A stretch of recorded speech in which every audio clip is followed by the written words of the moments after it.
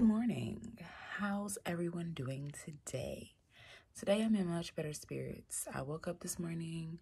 I wiped off just like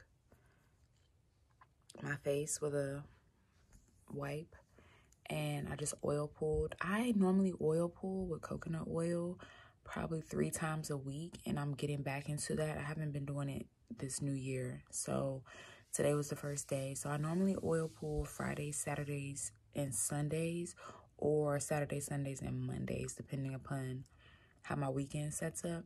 So oil pulling, for those that don't know, is you take probably less than a teaspoon of coconut oil or sunflower oil.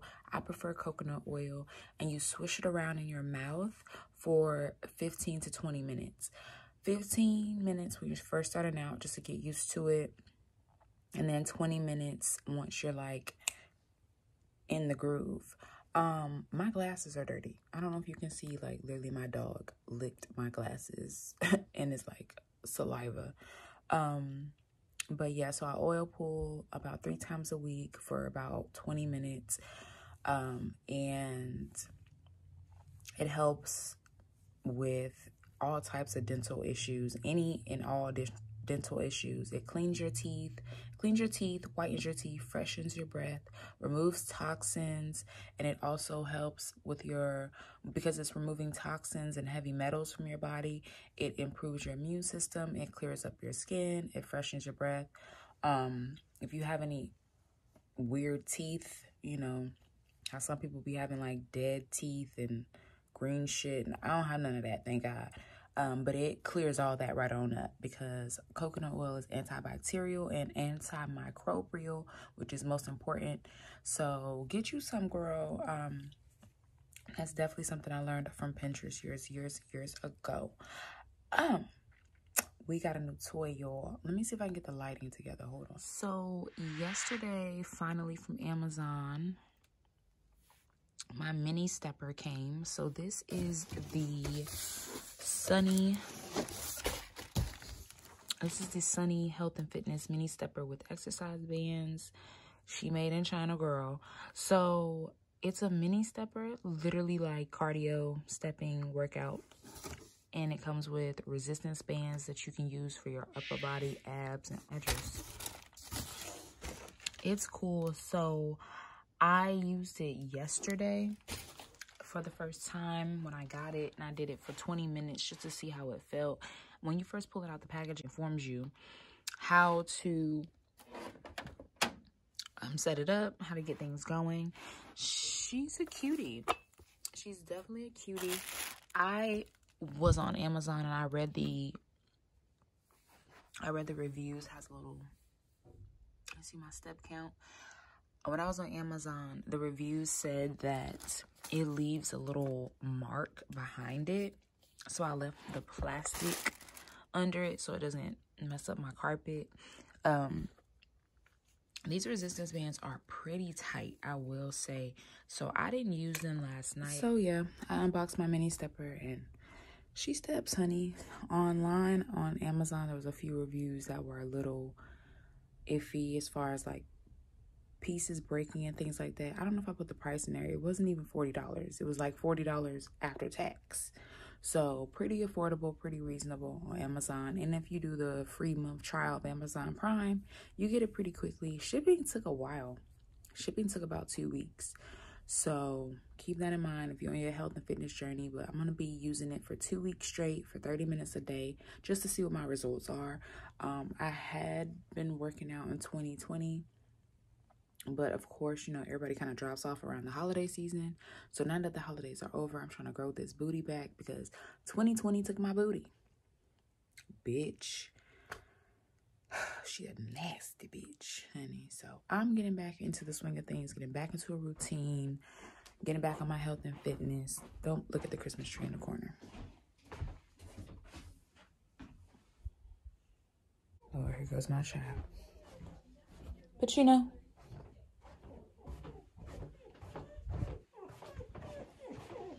too much noise. Come on. Oh, you by yourself in there? Where's your grandma? No wonder he's crybaby. Crybaby Walker. So yeah.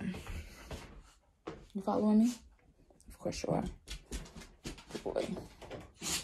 Sneeze. Sneeze.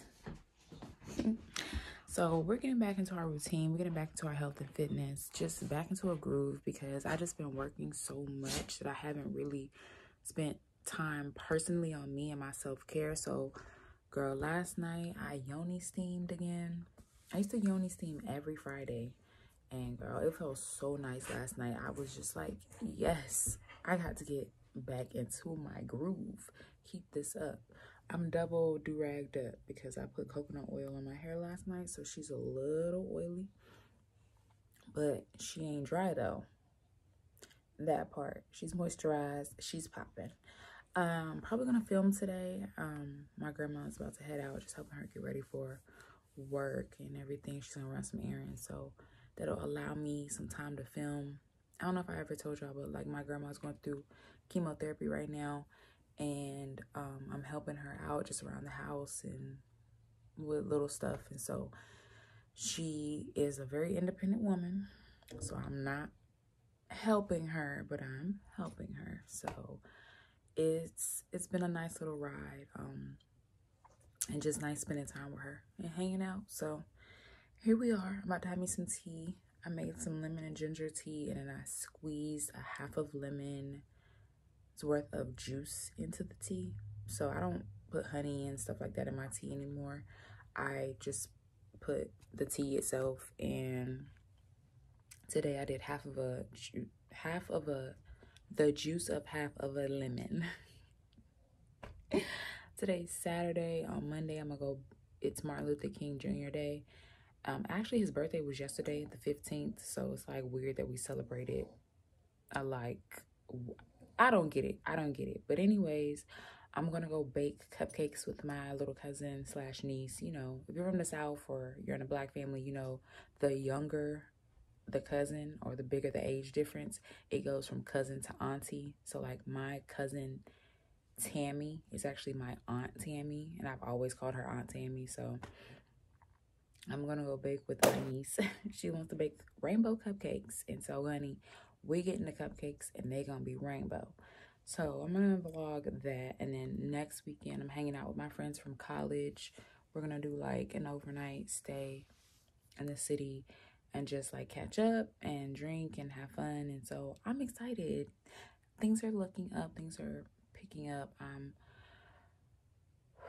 decompressing, you know, running a business, doing my podcast, doing YouTube. I have a lot on my plate, as well as taking care of my family and just catching up on a lot of things around here at my grandma's house. And it's just been a lot, and I just been tired and, you know, kind of overwhelmed a little bit. But now I can pace myself. I can breathe. I'm exercising again, getting my sweat really helps me. I don't know about you, but like sweat really keeps me grounded as far as the things that I need to do and releasing the things that I cannot do and kind of staying focused on things.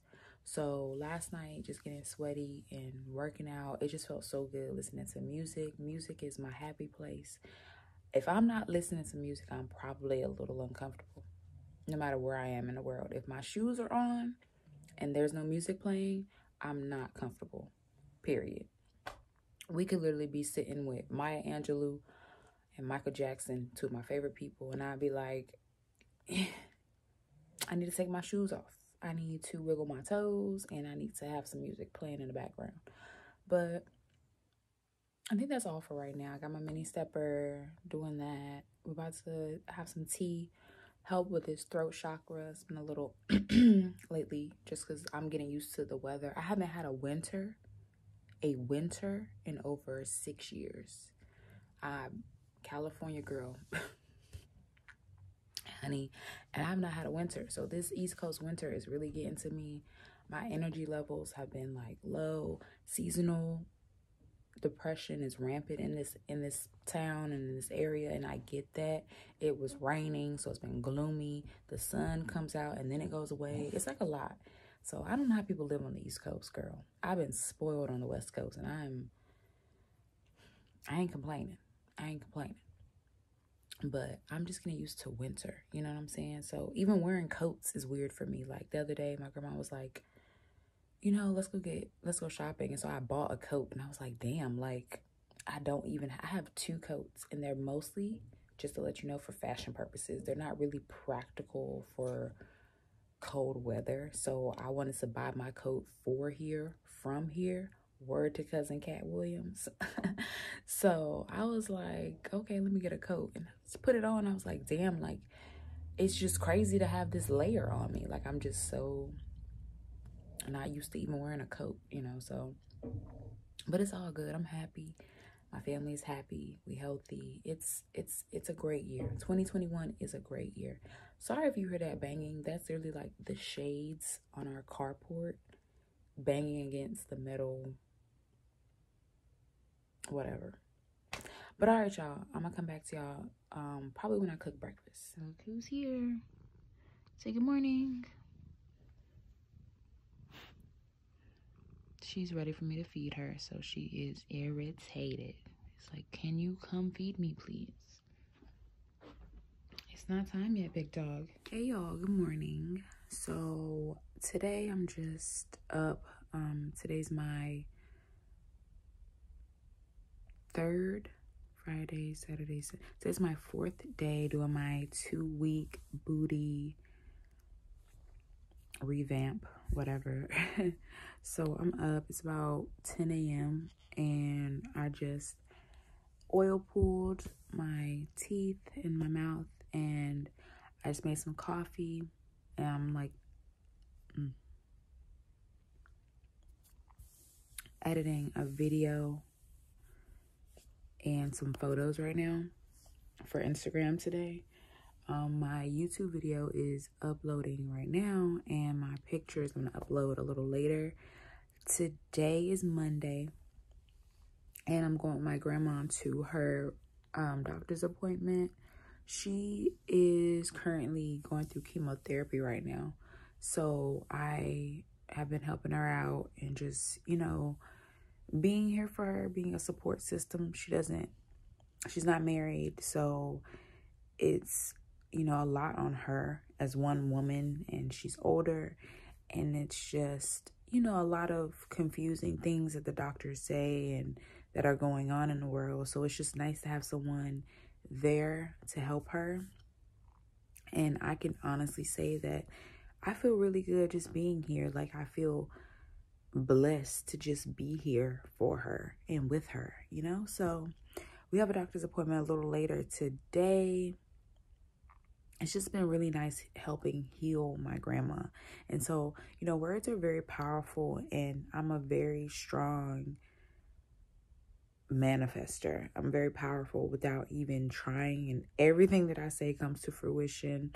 I don't even, you know, when I was younger, I didn't realize it. I didn't know it. I didn't really see my greatness. But honey, when I say it, it happens. So I'm teaching and showing those around me how to do the same, you know, being more cautious and just aware with their words and more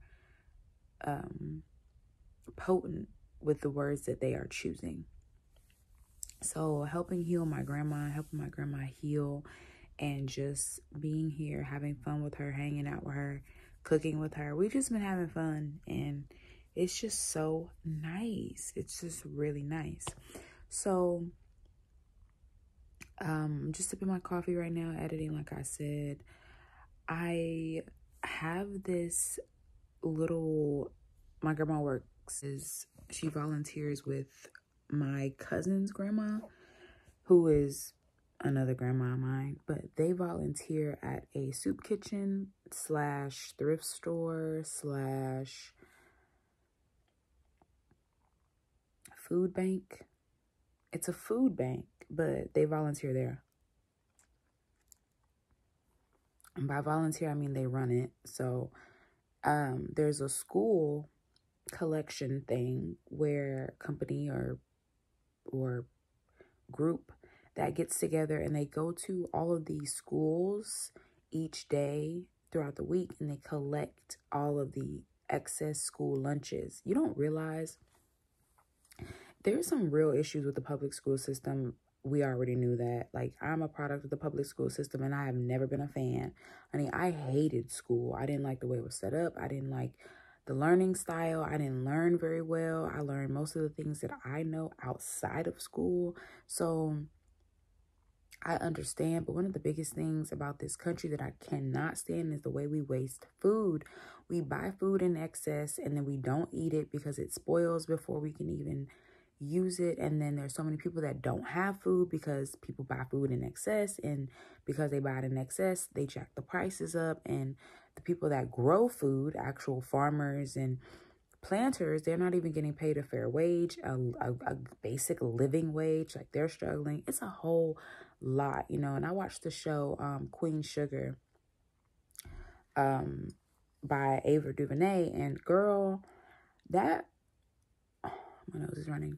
That show taught me so much. It's just about the inequality of farmers, especially in the South, especially Black farmers. And I started doing all types of research, girl, and it is just, it's horrible. There's a lot of great documentaries on Netflix and, you know, YouTube. If you have a YouTube TV, probably better, so you don't have any commercials.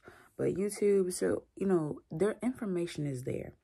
But that buying excess food, we were saving for a rainy day, like, the food gonna expire. Now, if you have a pantry full of food, I understand that. You know, like flour and oatmeal and cereal, things like that, dry goods that'll actually last, or canned goods, I get that.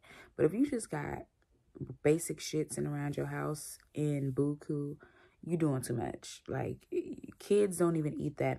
Like, kids eat a lot of food. If you present them with the correct foods, that's what they'll eat. You get what I'm saying? Like, I don't want to get into it, but do your research, and it's a lot of food waste. But anyways, the company that collects all of the school lunches that are not eaten, and you also have to remember, we're in a panoramic right now, so kids are not even in school. Like, school is half day. They're having half days and all types of things like that. So a lot of times the actual aspect of school is not even really that. They're just going to like a few classes and then they get sent home. You get what I'm saying?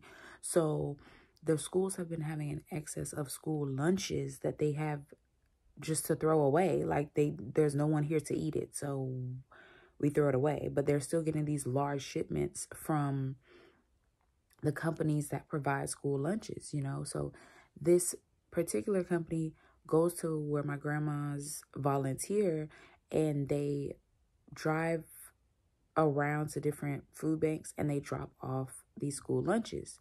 Now, because they have so many, they give each person, like, I'm not even kidding you, like 7. So my grandma just comes home with like all of these school lunches, and I'm like, what are we supposed to do with this? Like, she's like, well, if we don't want it, we could just throw it away. And I was like, that hurts me to literally just waste shit, you know? So the whole point of me saying that was, it's a really cool idea. I think it's just executed poorly. So that's something that I'm looking into, like starting a actual delivery service for a food bank. I was talking with my grandmother about that, a local community type of thing. There are so many older people in this community that don't drive, they can't get around, and they don't have anyone to bring them food. So you have to think, yes, there's a food bank in town. Yes, there's a company that delivers excess school lunches to this food bank. However, if I am 70 whatever years old, or if I'm just a person that's not mobile and I can't get to the food bank, I don't have access to food. So it's kind of missing the next step, which is that of delivery. You get what I'm saying? And it's missing the step of those that are not able, someone being able and helping them. So I'm looking into what that looks like. There's some people walking, people walking by my house. I was like, what the fuck? But yeah, just these random thoughts in my head. So yeah, I mean, that's something to look into in your community, especially now in the panoramic. There's so many people that they just don't have the access to leave their house or their neighborhood or their community. And so they're going without a lot of things, basic things, because they don't have a person to just drop it off to them. Where my grandma lives, Walmart doesn't even deliver. So you have to think, if you don't have a car, it's too far to walk. There's no sidewalks in my entire town. Just to let you know, there's no sidewalks in my entire city. So if you have to walk anywhere, it's uncomfortable because you're walking literally in the street. And it's just so many basic things that you don't think about if you don't live in those places. But if you do have access to helping others and being a resource to someone else, I highly, highly, highly recommend it. Not only will it increase your personal karma, it'll also help your community. It'll build up your community. I don't understand what's the point of having a car if you're not, I don't know, like, use your shit wisely. Like, it's like, life is so short. Like, we're living in such hard times. Not that in particular this is such a big issue for some people, because I know some people are going to be like, where I live, that's not an issue. I get that. But for some people, for a lot of people, it is. And I'm just encouraging you to get out this week or this month or this year at some point and do something for others. Complete strangers, people you don't know or people you do know, and just be the change you wish to see in this world. So, yeah. So this week, you know, while my grandma goes to work, I do collect a few of the lunches that she brings home and take them to, like, people that she knows that for sure cannot get around, and people that would love to come get their food, they're just not able to. So do a good deed is what the fuck I'm saying. Do some good deeds in your life. You know what I'm saying? Like, do something other than things for yourself. Do something for other people. Go volunteer. The community center in my grandma's area has been closed since the panoramic. So there's children, there's older people, there's people my age in their 20s and 30s that don't have anything to do. You have to think about the gyms being closed. That also went for public facilities. So any social things that people normally would engage in have been canceled since 2020. It is now 2021. People are hurting. Help heal. The healer heals herself. Heal your community. Do something. I saw this really cool guy on YouTube last night, and I started following him. I subscribed to his channel, and I follow him on Instagram. His name is Ryan, but he does this thing called Freaky Fridays, where he does something that makes him uncomfortable every week. And I was like, damn, I love that idea. Now, I'm trying to, like, integrate it into my life currently, so I don't have any thoughts about it. I don't have any actions behind it other than thoughts right now, but thoughts are very powerful. And that's something, it just warmed my heart just to see him pushing himself out of his comfort zone and doing different things that would normally scare him or that he wouldn't normally do. And so I thought that was really cool. So for me, I'm trying to, or I am adapting that to my life and what that will look like for me. So yeah, girl. And today I was like, I was making my coffee and I was like, I took the, you know, that first sip of coffee. Don't come for me for this plastic straw. My grandma doesn't have any metal straws, and I didn't order any off of Amazon yet. So I just been reusing this one so that I don't have multiple. And I only use it for my coffee, so whatever. What was I saying? Oh, so I took that first sip of coffee this morning and I was like, ooh, I just love being warm. I love warm things. And there's so many winter activities. Like, I love, people are like, oh, let's go ice skating. And I'm like, ice skating. People are like, let's go snowboarding. And I'm like, snowboarding. But here's the thing. I love being active. I love any activity. So I'm like, I would love to do those things, you know? Like, that's something that would push me out of my comfort zone is winter activities. So the access to it, I have. The know-how and the skill to do and ability, I have. So that's something that I'm looking into. I've always wanted to go skiing, not necessarily snowboarding. So I have to find maybe an indoor place, because it snows here, but not very often. Not often enough that we have a prominent snowboarding / skiing / ice skating community. So I want to look into that. I'm looking into that. And I'm doing so many things to push myself out of my comfort zone. And I'm just proud of myself for that. So these are just the thoughts that I'm having this morning. When I'm in the morning, my mornings, I love a slow, quiet morning. I don't really like speaking. I like to just do something kind of task-oriented, if you will, and then kind of just spend time with self and with God and in reflection. So I journal a lot in the mornings. I watch a lot of inspirational, motivational, or spiritual videos. I read. I just sit quietly, drink my coffee. I edit, a lot of things in the morning. So it's kind of like my time. I like to sit by myself and just do me. I slept on my right side last night and like passed out, and I ended up sleeping on my right side the entire night. I didn't roll over until this like 30 minutes before I was supposed to wake up. So my right shoulder is tight.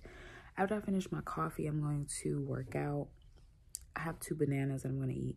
I'm going to eat my bananas and then work out, hop in the shower and kind of get ready for the day. And then by that time, it'll be time to head to my grandma's appointment. I'm uploading a video right now, like I said, and I'm also going to upload a picture to Instagram. So follow me on Instagram at thankyoupercia. It's literally my same as my YouTube name. I'm getting more social, and physically sociability is kind of hard right now. I don't know if you've noticed, but a social media social I can do. So I'm taking another little page from Ryan's book, and I'm just reaching out to people and staying in communication with people through social media and through my new phone. I think I told you I have an iPhone now. So FaceTiming people and just like talking more and being in communication more with people, because I haven't been able to physically see or enjoy people this year or last year. And it's funny because when people asked, at the end of last year, or the end of every year, we always like reflect on our year and what are we going to do in the new year and all those things. And so when I got to the end of 2020, I realized that I hadn't gotten my nails done for the entire year of 2020. And I used to get my nails done every 2 weeks. I think I spoke about this before. But I realized also that in 2020, I only hung out with, I think 4 or 5 friends, like the whole year. I only hung out with like my friends that were not related to me through family, like personal friends. I only hung out with about 5 people the entire year. And I'm such a friend-oriented person. I love my friends. I treat my friends like family. My friends are my family. So it was like really hard for me to really wrap my mind around that. And I think that's why when I was first asked the question, or when I was first reflecting, I was like, oh, I didn't get my nails done. And I'm like, bitch, that's so small compared to the fact that you didn't hang out with your friends for an entire year, So this year, I'm learning different ways and new ways of hanging out with people and communicating with people. And don't get me wrong, I'm still hella selective on who my friends are and the type of energy that I'm around. That's not going to change. But I'm just more aware of the fact that that's something that really inspires me. It holds me up. It keeps me going. And it keeps me grounded in a sense, because my little air sign self will be anywhere and everywhere in the world in my head. And so my friends and just being present, it keeps me going, So that's something that I'm more conscious and aware of, especially spending time with my grandma. And us just like hanging out. And it's like we're basically getting to know each other because we missed the entire year of 2020 together, you know? So a lot has changed, a lot has happened, especially in my life. So I know for sure in her life, you know? So we're here, and it's not just going through the motions, it's being present, it's being conscious of the things that I'm seeing and I'm experiencing and that I'm saying, and how I'm applying new things to my life, and how I'm pushing myself. Am I still pushing myself? I used to go so freaking hard, and now my version of going hard, I'm going hard in different ways. And I didn't realize that. I didn't really tap into my growth and my new abilities and my new strengths and the weaknesses that I've strengthened even, you know? So, girl, we popping.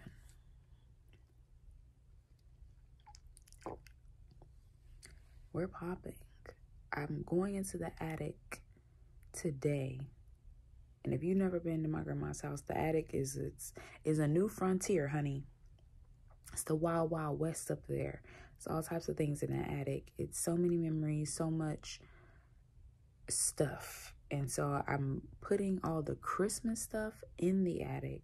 And at the same time, I'm going to bring down some of my older things just to see what I have up there, and to kind of organize some things better for myself.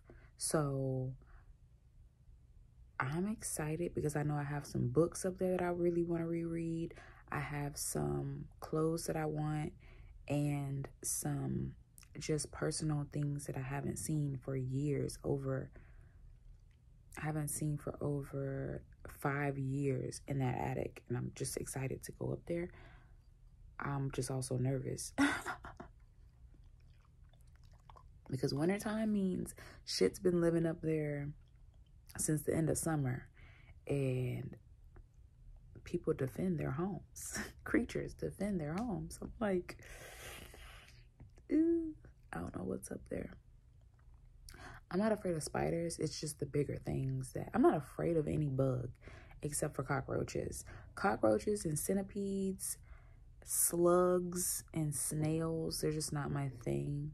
I'm not afraid of a slug or a snail, but if it crosses my path, I will either step over it or I'm gonna kill it. And I don't like killing animals. I really don't. But you can't live in my house. You could live anywhere else, but you cannot live inside of my house. So if you're in here, I'm going to have to murder you. So if I can't easily catch you and put you back outside, you have to die. You have to die. So I'm going to, be prepared for that, mentally preparing for that, and getting myself in spirits. But I'll probably be back with y'all when I'm getting ready for the day. I wanted to film a video today, but I'll probably do it tomorrow. My get ready with me kind of like morning routine and my night routine for skincare, because I'm finally ready to make my Urban Skin RX video. And I'm also showcasing, like I said, some new products. I think I said this before. I'm showcasing my shoulder is just like, y'all, it's just like, help me. It's like the fly. I'm showcasing some new skincare products that I've been using for 2 months now. I try to give everything a fair chance. But that Urban Skin RX, it took a month before I really started seeing some results. And my skin had to go through an entire ugly phase before it got to the cuteness. Because, girl. And right now, I only have this one little blemish. I don't even know where it is. Yeah, it's on this cheek. I have one little blemish from the cystic acne that I had before I started using Urban Skin RX. And when I finally got it to come to head, it popped itself and it left a little mark. So that's what we're clearing up right now. Other than that, we're doing pretty good. I just have some under the skin bumps along my chin area, and I think that's from the foods that I've been eating. I don't care what type of person you are, your grandma is gonna feed you, honey. So I was eating things that I don't normally eat, and I've been eating a lot more meat. Not a lot more meat. Well, yeah, a lot more meat, because I didn't eat meat period before. So I've been eating a little bit of chicken and a little bit of fish since I've been here. And so my skin is just like, I have some under the skin bumps that are just kind of getting themselves together. Other than that, I've been enjoying my skincare routine. So, all right, I'm gonna finish editing and I'm gonna holler at y'all later.